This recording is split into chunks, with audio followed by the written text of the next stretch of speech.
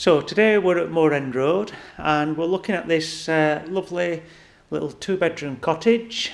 It's a through by light and we'll take you around. Before we start inside, I'll just show you the outside. You've got an entrance porch here, which is really useful when you come in. And then to the front of the house, you've got a nice seating area. Just here. We're in a semi-rural location.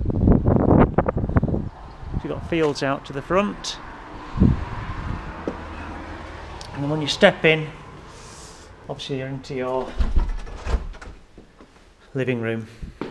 These stairs obviously take you upstairs to the 2 bedrooms, but downstairs at the moment we are in the living room. So in the living room you can see we've got central heating, double glazing.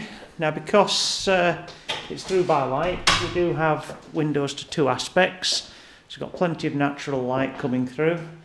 This is a gas fire, so it's a nice feature to the room. I have another central heating radiator there, and to the rear you've got views over the Pennine Hills, so nice views out that way. You've got a kitchen.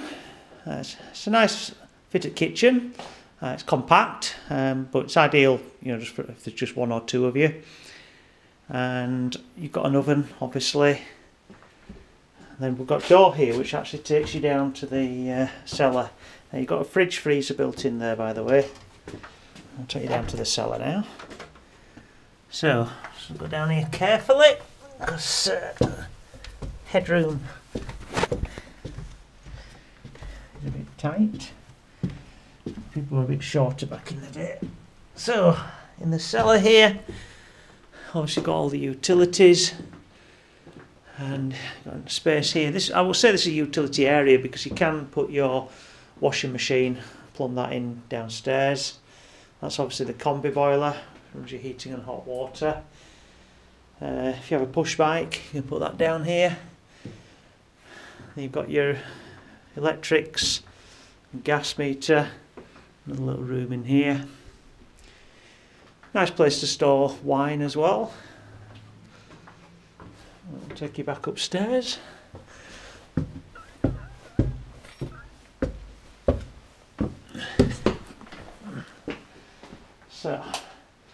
So you've got your gas hob there, and just doing a bit of cleaning there, but you've got your sink and your drainer.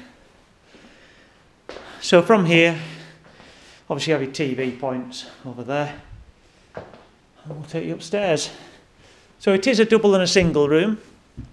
The owner's just doing a bit of painting up here at the moment. This is your landing area. If we go straight into the bathroom first, you can see you've got a sink, WC and a bath. You've got a mixer shower over the bath, your shower curtain, got a mirrored cabinet. So it's a nice and light bathroom. And this is your main bedroom. It's a double room, it's a good size. The lens does make rooms look a bit smaller than what they are, but it is a nice double room as this. You can see the views to the front as well. So you're definitely in a semi-rural location here. And the second room is a single. Ideally, probably used as a home office. You can get a single bed in here. Some of this furniture you could actually put in the main bedroom. So you could put a single bed in here if you wanted, for example. Or quite often now people are looking for a home office, so this would make a nice home office.